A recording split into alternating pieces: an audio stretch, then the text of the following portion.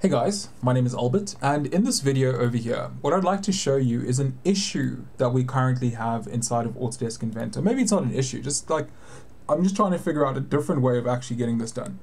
So let's say, for example, you've got a part. I'm just going to use the right plane to draw this object, and this is just one line at the top, one line on the right, one line at the bottom. And I'm going to use a dimension tool to give this a total height of 1,000. Then this little line over here, I'll make this 100, this little line of mine. And in this case, I'll say equals the top and the bottom. We'll say coincidence constraint, and we'll say this point must be coincidence to this point. Now in this case here, our vertical line is coincidence to that middle point there, and we'll see in the very bottom right here, it says fully constrained. Fantastic. The length of this line is 100, and this is equal to there. Perfect. The next thing I'll do here is I'm going to add in 2 points, and these points over here are going to function as our bottom and our top points that we're going to be adjusting later on. So I use this point tool, and to this line here, this distance, I'm going to call it top underscore width is equal to 100, enter. Then this guy over here, I'll add in dimension again. I'll say bottom underscore width is equal to 100 as well, enter. Now we've got these two dimensions that are holding that in place. Then I'm going to use the dimension tool from the top line to this point over here. I'll place this dimension. I'll select this vertical line here, this 1,000 long line. And I'm going to say divide by 4, enter. That's going to make it go down a quarter of the way. Then I'll make the same distance here at the very bottom. I'll select this line here. I'll say divide by 4 as well, which will make this 250 and 250. So if we adjust this length to be 1,500, boom, both of those values update. Absolutely fantastic. Oh no! I messed up my numbers. We'll say finish sketch. Actually, we're not going to say finish sketch just yet. I'm too excited. What we'll do here is we'll go over and we'll use the Spline tool. So Spline interpolation.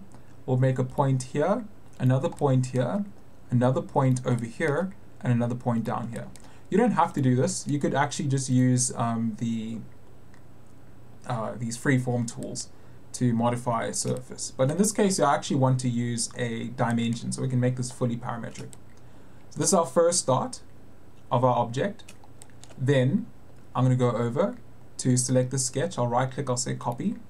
I'll go to my origin folder, and because this plane has been offset a bit to the right.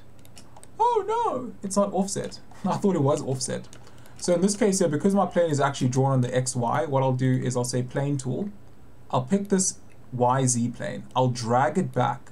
This distance, I'll make it negative 500. Then I'll press space bar. I'll select that YZ plane again. I'll drag it forward, 500. Perfecto. Now in this case here, we might want to actually give these two parameters a width. So maybe I'll just call this left side, left underscore side. Enter, and then this guy here will be right underscore. Oh no, that's a negative, sorry. So this will be left underscore side. Oh no. Oh, how annoying. Geez, right underscore side. And if you're struggling to find where this is, it's just this little button here at the very top, FX. And this is just left underscore side. There we go. Perfecto. The reason I've done that is just so that it's actually all named, right? And now if we ever modify these values over here to, let's say, 1,000, enter, you'll see that the right hand side also updates to 1,000. It's very difficult to see that faint yellow line. But yeah, very nice, very cool. Let me just undo that because I don't have to worry too much about that. So let's copy our sketch again, and we'll paste it on the work plane on the left, and we'll paste this on the work plane on the right. And then you might ask yourself, okay, well, Albert, why did we do that? In this case here, we did it so that we can actually go through and modify some of these existing dimensions. Let me just double click on this because I see it's still using 1,000. I'll drop it down to 500. But now in this case over here, what we can do is if I double click on this 100 and I make it 120, you see this goes forward. If I go down here, I make this 50, that goes inward. If this guy here is set to 50, that goes in. And if this guy here is set to 150, that pops out. And then the next thing we'll do over here is the same thing on that side there. Very nice, very cool.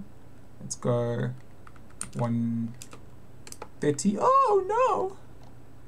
Oh no! 130. There we go. And then maybe 70. And now we've created a parametric shape, and then we can just go through and use the loft tool. And we can loft in between each one of these profiles. Profile 1, profile 2, profile 3. Say okay. Boom. That is your uncle, Bob. In this case over here, if you're not really happy with that surface, you could always go through, add in more of these planes here. You could always go through, increase maybe the distances here to make it a bit more exaggerated. And in that case, that's going to give us a lot of depth in terms of our surface. It's kind of difficult to see. So let's just change the material here to something that's going to be easier for us to see, like wood. Because that's going to allow us to follow the grain with our eyes. I think I'll use cherry. Oh no, I don't like cherry. Oak. Yeah. This oak. Very nice, very cool. But in that case there, you can see we've got a lot of control over the particular shapes that we're using. And this will then allow you to create very, very interesting pieces of geometry. So now, in this case here, I don't really want it to be that exaggerated. That's why I actually use dimensions instead of just cooking it up using the Freeform tools. Obviously they also have dimensions, but it's a lot easier this way. I'll show you guys in the next video how to use Freeform tools. We'll say start 2D sketch, we'll pick the bottom face, and in this case here, we'll just go through and we'll use the rectangle tool to create a rectangle that goes from the bottom going up. This height will be 20, actually the width will be 20, and this height will be 200. Enter, just so it's a lot taller than this initial shape. Then in this case I'll say dimension tool, I'll measure from this edge to this edge going down to the bottom. It's going to give me some type of number. I'll pick the measure option, measure, from through this flyout, measure, pick the bottom edge, this gives me 1,000, and 1,000 divided by 20 is equal to 50. 1,000, let's actually go 25, so let's go divide by 40. That gives us 25. The top is 20, this is 25. Very nice, very cool. So if you say rectangular pattern, oopsie, let's go finish sketch before we get too excited. And finish sketch, we'll say extrude tool at the very top inside the 3D tab. We'll say through all, and this through all button, I'm going to zoom in for you, just in case you can't see. But this through all button right here, this allows you to cut through all of your geometry. So if you say extrude, we've got just this rectangle here by itself. And in that case, if you go here and we say extrude cut, and we say through all, and then we go down here and say okay, this will then generate a cut that runs all the way through our geometry. Absolutely fantastic. Now if you say rectangular pattern, and we pick that cut there, and we say direction is to the right, and the spacing between each item is going to be double that of 20, so we'll make it 40, and we'll flip its direction to the other side. And in this case here, I'll probably just eyeball this. I'll probably start off by making 20 of them. 22. You could obviously use like a mathematical formula to drive this, but in this case I'll just make it as long as it needs to be. And obviously it's going to go through and break our hearts, because you might say to yourself, well Albert, I'm so glad we did those cuts, but why did they end up like this? Well my friend, the reason they ended up like this is because if we double click on this rectangular pattern, we can pop open this little menu here, this more button. Inside this more button, it's actually quite common to see this across the menus, but here you'll see there's extra options like adjust. So every single time it generates one of these objects over here, it's going to adjust it instead of using the identical cut across each one. So if you say okay, that then allows us to then have these cuts running through our geometry. Now the only thing that just does not make sense to me inside of Autodesk Inventor is the fact that you cannot split this object. It's impossible. And in that case there you might say, well Albert, what do you mean we can't split the object? It's already in pieces. It's like, yeah, this is one solid piece, because if you pop open the solid bodies, you'll see there's only one single item here. I do have a workaround for this, and in that case there, the workaround that I created is going to be, I love how I don't know what this is called. Oh, it does not work. Yeah, it's called para. If you're South African, you'll know. In this case over here, some South Africans will know. In this case over here, you'll see that I've created some piece of geometry, And in this case, if I right click, say open, it's going to open up the individual part. If I right click again, I have to just double click on this part of here. It's called part 2. There we go. All my parts are called part 2. That's why I never know what they're called. In this case here, let me see. Let me say, why would you do that? Oh no! Oh, I broke it. I just have to get this cut to recut back to where it should be. Because I think after the change of geometry, it must have struggled. There we go. Now in this case here, do you notice that inside the solid bodies folder, there are 20 separate items versus inside of this part where there's one solid. And this is very, very problematic because if you try to ever build an assembly, your assembly will not have a bill of material. It's going to show this all as one single part. And plus, on top of that, you will not be able to get the various contours that exist from this particular item. And this is why I think it's so important to actually choose how you want to model. And each workflow that you have will actually bring you to a different location. You'll see in this case here when I created this, this was generated using a couple of surfaces, or one surface really, with the freeform modification on it. Then I created these extrusions, and that extrusion can be patterned multiple times as a separate solid. Then I cut the shape out of the original solid.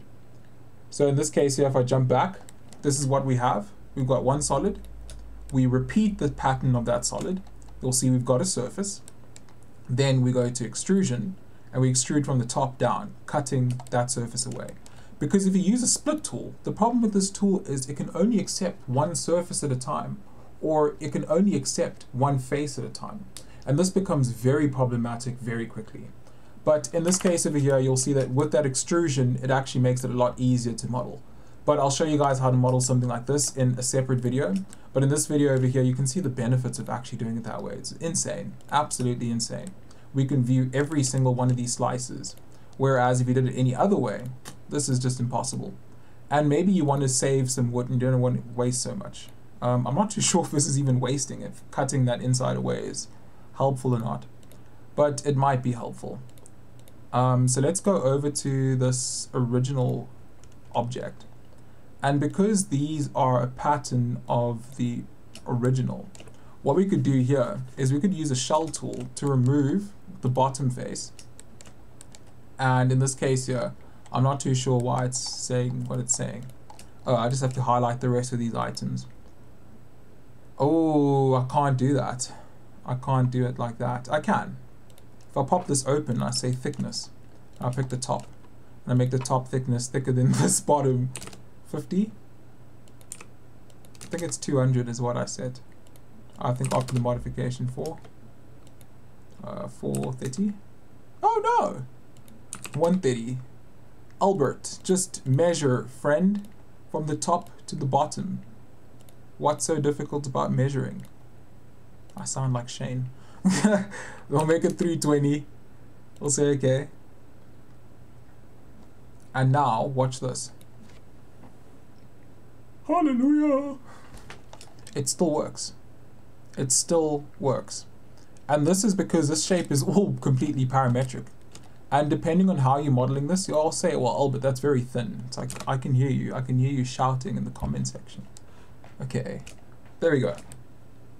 In this case here, now you can see, because it's one single object that we're modifying, and then we're repeating that, and then we're cutting that thereafter, it makes the biggest difference in the world in terms of how we can actually start working with specific terrain. Maybe this could be some type of furniture that you have in this particular space. Then you could definitely go through and create really, really interesting organic shapes. This is no furniture, it will cut you in half. But, but in this case here, you'll see that it's very nice, very cool, that we can adjust all of this. And yeah, that's basically all I have to say. I'm just really heartbroken the fact that the split tool does not do what I want. You can literally only split one thing at a time. So let's create a plane that runs from this corner to this corner to the top point over here. Now let's cut this thing. So if I use the slice tool, split tool, I just came out of AutoCAD. So if we just use the split tool, look at this. We can pick this surface perfectly fine. Now with these faces over here, it's going to ask us for faces. I don't want to split a face into two separate pieces. I would rather split a solid. Now if I click through these guys and I hold shift, my friend, that's not going to happen. So what you'd actually end up having to do is, let me just pick a surface to cut. Do I want to cut away the top or the bottom? Yeah, I'll cut away the top. So in this case here, I'm just looking at this arrow. One's pointing up, one's pointing down. I'll say apply, and you'll see it actually cuts it. And now I have to repeat the command by picking the plane and this object, apply.